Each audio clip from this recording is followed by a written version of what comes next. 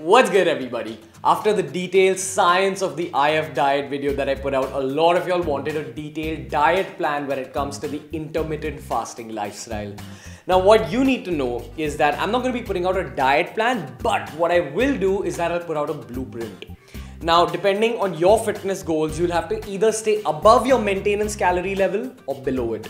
If you want to calculate your own maintenance calories, make sure you Google it and then figure out what you want to do. If you want to put on muscle, you got to go slightly above your maintenance calories, and if you want to burn off fat, you got to stay slightly below your maintenance calories.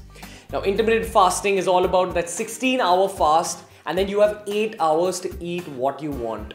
Now, rule number 1 is that you stop eating at around 10 o'clock at night, and then you can start eating the next day at 2 p.m. If you can stretch your fast further than that, go for it. If you can stretch it to an 18-hour fast, that's all right. But in that 6-hour or 8-hour feeding window, you want to fit in all your calories depending on your goal. Now, in today's video, I'm just going to show you the blueprint that I follow. My maintenance is at about 2,500 calories.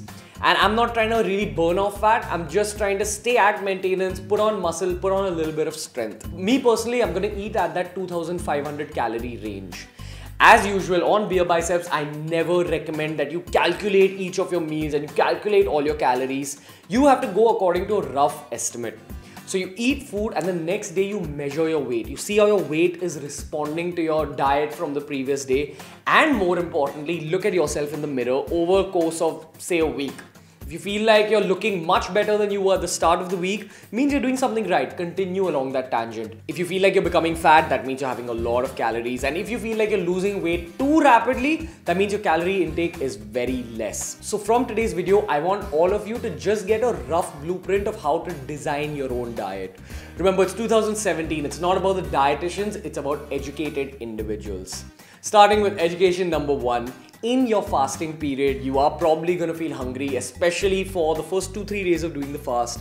And that's why your go-to to kill off all that hunger is either black coffee, which I'm not a fan of, or green tea. Again, I don't recommend having stimulants every single day, but on days where you can't deal with the hunger at all, go for something like green tea. Green tea does a gorgeous job of making you feel satiated through your fasting period. So even if you're someone who's in college or who goes to an office to work, you can get easy access to green tea or black coffee. If you want to choose between the two, go for something like green tea because it's a lot less addictive and it has a lot less caffeine. So meal number 1, whether you're at home, if you're in college, or even if you're at work, carry a big serving of fruit with you. Remember, you have 8 hours to get in all the nutrition possible and you're getting a lot of nutrients from this bowl of fruit.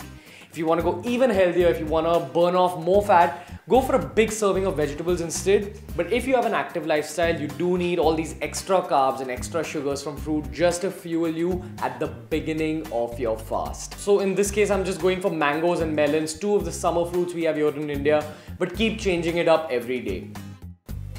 Okay, so it's time to talk about real food. Now you have time for about 3 to 4 meals, and according to my maintenance calorie level, I'm supposed to get in around 2,500 calories. So if you divide that by 4, that's about 600 calories in every meal, a little more than 600 calories. That's if you want to hit maintenance. Now this is what I'm eating. Obviously a big serving of carbohydrate. So we've got about 150 to 160 grams of brown rice or so. I've also got 150 grams of chicken breast, which I have cooked in ghee. Now that's the key with IF. In those 3 to 4 meals, you want to pack in as many calories as you can. And a great way to do that is including great fat sources like ghee or nuts or egg yolk. In this case, I've just fried the chicken in a good amount of ghee, about 2 tablespoons, just to kind of hit my calorie mark with this meal. Remember, if your goal is to burn fat, you want to stay below your maintenance calories. So the only change you make is that you avoid all that extra ghee and all those extra fat macros. You focus on getting your protein in, your carbs in, and of course, try getting your nutrition from the dal and your fiber from these veggies. Make sure you have just a little bit of veggies with every single meal. You've got mixed veggies and a little extra bit of paneer to amp up that protein intake. Your meal has to be some kind of variant of this. At the end of the day, you need to see how your weight is responding to all your meals. So if you want to cut on the calories, don't fry the chicken in ghee, just grill it. And if you want to try to put on weight or put on muscle, make sure you include some of those fat macros. Fat is not bad for you or your heart. In fact, at the end of the day, it's all about getting nutrition from the fat in and getting all those calories to put on healthy muscle weight. That's what you go for. And remember, the final thing you've got to keep in mind is that this meal is a part of my diet plan. In this video, I'm not giving you guys a diet plan, I'm giving you guys a blueprint, an outline for you to follow.